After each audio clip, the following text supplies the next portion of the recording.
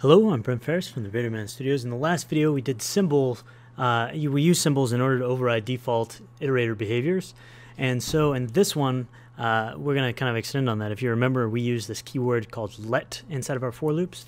So we're going to go over what let is. Let is basically variable scoping. If we use that instead of var, we can keep a variable within the scope or the brackets. So if we wanted to look at that, we're just going to do an if true here. And inside of this if true, we're going to say let m equal 5, and then we're going to say console, so console.log m, and then down here we're going to say console.log m. In previous versions of JavaScript, you'll know that if you used var inside of this scope here, then it would be accessible out here. So what we're going to do is we're going to copy this, and we're going to go over to our nightly build. I think I used m before, so I'm actually just going to refresh the page so that we clear out all our variables. I'm going to paste it down here and run it, and you'll see that we have reference m is not defined, and we have 5. That did it out of order. That's kind of goofy.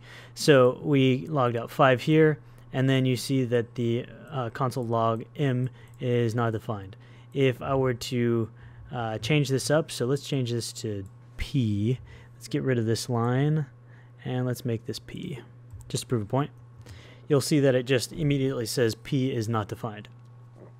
Now that we've shown that, we can also use this let inside of non-conditional block scoping.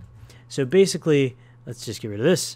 If I just had a block here, without any condition or loop or anything, and I just said let x equal to 9, and then try to do console.log x, we'll also get a out of scope. So let's run this, and you'll see x is not defined. If we were to put the console log in here,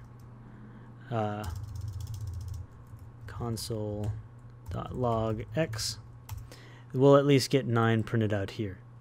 So now that we have understood variable scoping, and we've used it inside of a non-conditional block as well as a conditional block, we'll take another look at it being used inside of a for loop.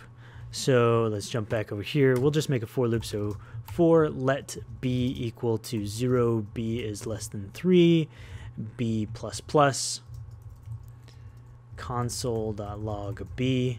And if we tried to do console.log b outside of that scope, it should not work. So we'll copy this, jump back over to Firefox, paste it, and run it. You'll see 0, 1, 2 here, and reference b is not defined because it's outside of the scope. So by using the keyword let, we can constrain variables to certain scopes so that they cannot be used outside of that scope. So that's basic scoping. We saw it used inside of classes as well in the last video. It works the same. So if you have any questions or comments, please leave them in the comment box below.